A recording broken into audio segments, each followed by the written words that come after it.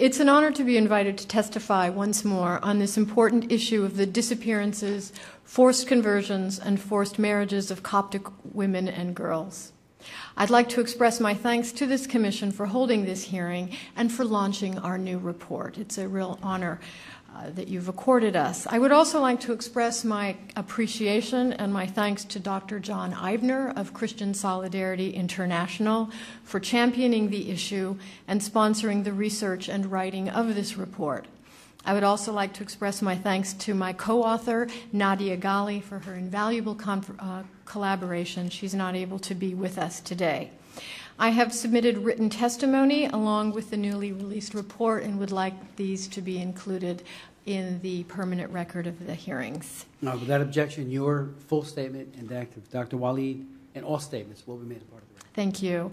My introductory remarks will be brief, highlighting our principal conclusions and recommendations, but I'd also like to address some of the challenges raised by individuals and organizations who would seek to downplay the seriousness of the issue. First, a little bit of context, and then the challenges. This report builds upon our previous work from 2009, in which we documented the disappearances of Coptic women and girls. Many were lured into false relationships through fraudulent means or forcible abductions. These women were coerced into converting to Islam and married to their abductors against their wills. Our report was based on interviews with women who had been abducted, the lawyers who represented them, and family members of women who had not yet returned. But the report was greeted with some mixed response. We're grateful to you and to this commission, which 1 year ago, as you mentioned, sponsored a hearing on this important topic to raise the visibility of violence against the Coptic women in Egypt. Other U.S. government bodies were not so receptive. In 2010, the Office to Combat and Monitor Trafficking in Persons referenced our study in their annual report, although referring to our findings as allegations. Findings of our current report were not referenced in the 2012 TIP report.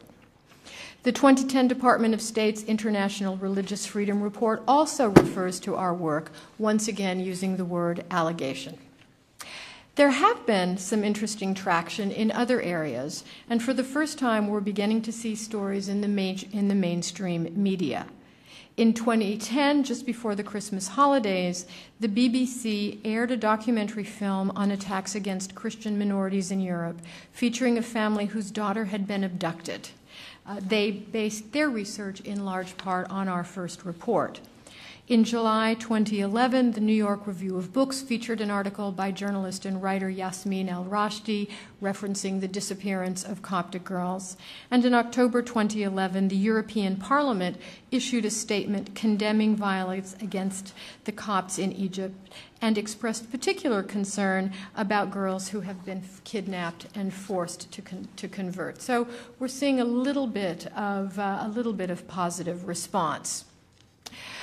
So why doesn't the issue have more traction? Mr. Adderholt asked a very important question. I'd like to talk about this just a little bit before I get into the finding of the reports.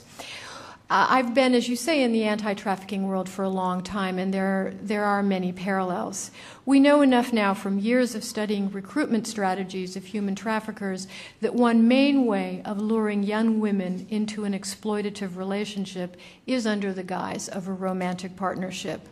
We also know that if a marriage is forced, it sets up a controlling and coercive environment which can be nothing short of exploitative. Claims that all disappearances are the results of impulsive behavior reflect a deep and potentially dangerous misunderstanding of the use of force, fraud, and coercion that are characteristics of the relationships between the young Coptic girls and their captors.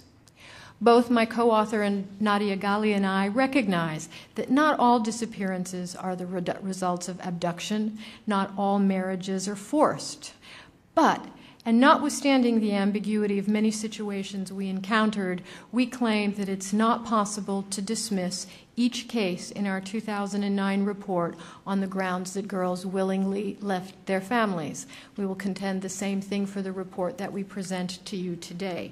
These are not all cases of romance gone bad.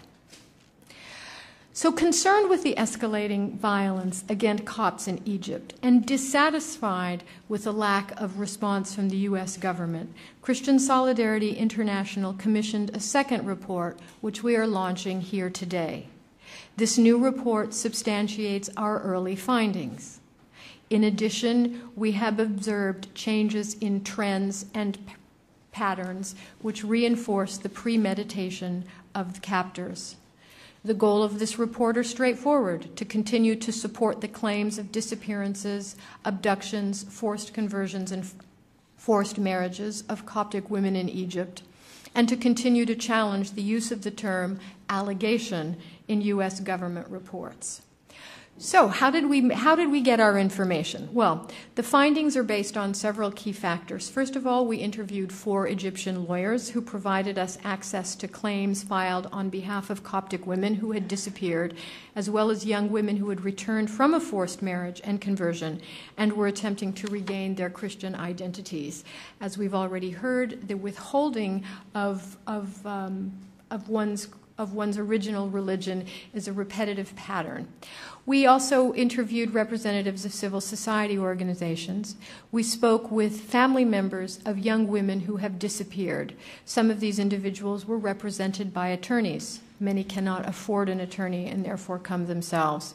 We reviewed internet sites reporting disappearances of Coptic girls, but we considered only those cases with appropriate documentation, especially police reports. And we interviewed women who have returned from forced marriage and conversion. All of our interviews were conducted from November 16th through November 25th, 2011, in and around Cairo, Egypt. Only verifiable cases are included in our report. Each of these cases is verifiable through attorney files, personal interviews, and police reports. The names of young women and their family members and other identifying details are not published to protect their identities. So what did we find that was a little bit different?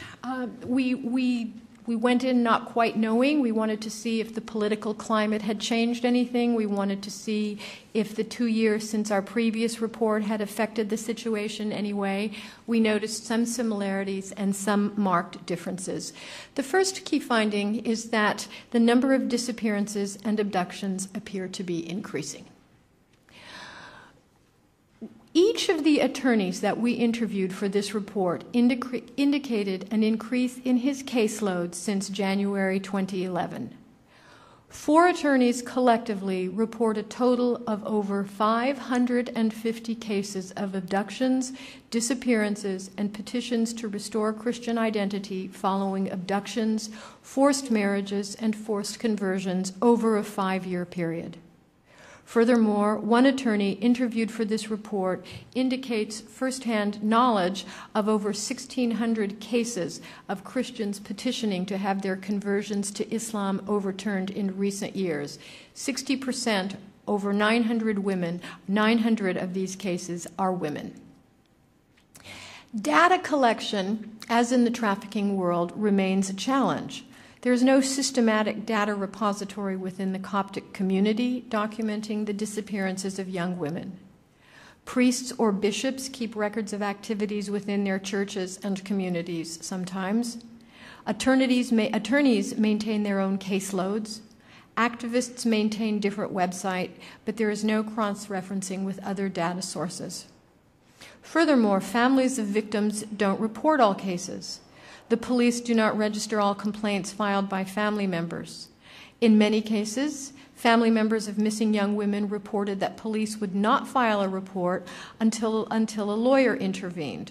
In other cases, families don't file reports because they don't believe the claims will be taken seriously or because they fear retribution by the authorities. Not all families are financially able to secure the services of an attorney and will not a guarantee of result. At least the presence of an attorney enables filing of a legitimate claim. We personally spoke to family members who would go to up to 5 or 6 different police stations before some police officer would finally agree to file a claim. These were dismissed for all of the reasons that we've mentioned above. We're also noting that fewer girls appear to be returning to their families. Our 2009 report focused on young women who had returned from forced marriages and conversion and were struggling to regain their Christian identities. They report instances of abuse and forced domestic servitude. One woman reported being prostituted by her captor. Since then, there has been a discernible change in the dynamics of the disappearances of young Coptic women. Attorneys handling such cases report that fewer women are being returned to their families. There is speculation that the young women might be trafficked overseas, but attorneys and activists have not yet been able to document these findings, and we recommend that this trend be followed more seriously. We note that increasingly social media is being used to inform families about their daughters' conversions. One mother we spoke to told us that after looking for up to over 6 months to find news of her daughter, she happened to stumble upon a videotape of her announcing her conversion on a website of new converts to Islam. Another deeply disturbing finding is that minors and mothers of young children are being increasingly targeted. In addition to disappearances of single young women over the age of 18, lawyers report an increase in the abductions of mothers with young children. While the age of consent to convert to a different religion is 18 in Egypt, there are increasing reports that children of mothers who are forced to convert are also subsequently registered as Muslim. Even if a mother returns to her community, the children are considered by law to be Muslim and will remain Muslim. So in forcibly converting one young woman, all of her children will automatically be considered Muslim as well. The disappearances are organized and planned. We've seen this before, but we've received more corroborating evidence. Attorneys, social workers, and members of the clergy interviewed for this and the previous report all attest to the organized and systematic planning in the cases of missing Coptic women. Tactics to lure young women into relationships follow similar patterns. One lawyer interviewed for this report stated that the same man's name occurred in multiple police reports. He married 5 Christian women who subsequently were forced to convert to Islam. So he would marry one, take her away, go back, work on another, get her converted, go back, work on another, and systematically pursue a number of forced conversions. Family members report that their daughters or sisters were befriended by a schoolmate, a neighbor, or another an older mother figure over time. Lawyers indicate that their clients benefited materially. Frequently, family members were provided with new apartments or furniture, and unemployable young men were given jobs among the abductor families. Abductors target vulnerable women and girls in vulnerable and unprotected moments. The concluding observations of the UN's Commission on the Elimination of All Forms of Discrimination of Women for Egypt express concern at the very limited information and statistics provided about vulnerable groups of women in Egypt. Certainly, Coptic women and girls are vulnerable in many ways. They're members of a religious minority. They come from closed, insular communities. Their minority status is the basis for legal and social discrimination. Captors sever contact between victims and their families. The first task of the captor is to come between a young woman and members of her family. They can do this by force, by taking away her phone, by denying her any contact with her relatives. They lock her up. They deny her mobility. They threaten her, telling her that if she runs away, her family will never accept her, that they will punish her, that they will put her into a monastery. Eventually, a young woman is brainwashed and believes that she will be safe only with her Muslim captor. Ultimately, she will be truly safe only if she converts to Islam. There is no obligation for a Christian woman who marries a Muslim man to convert to Islam, so many attorneys claim that this conversion is the ultimate goal of captivity. Captors make use of measures involving force, fraud, and coercion.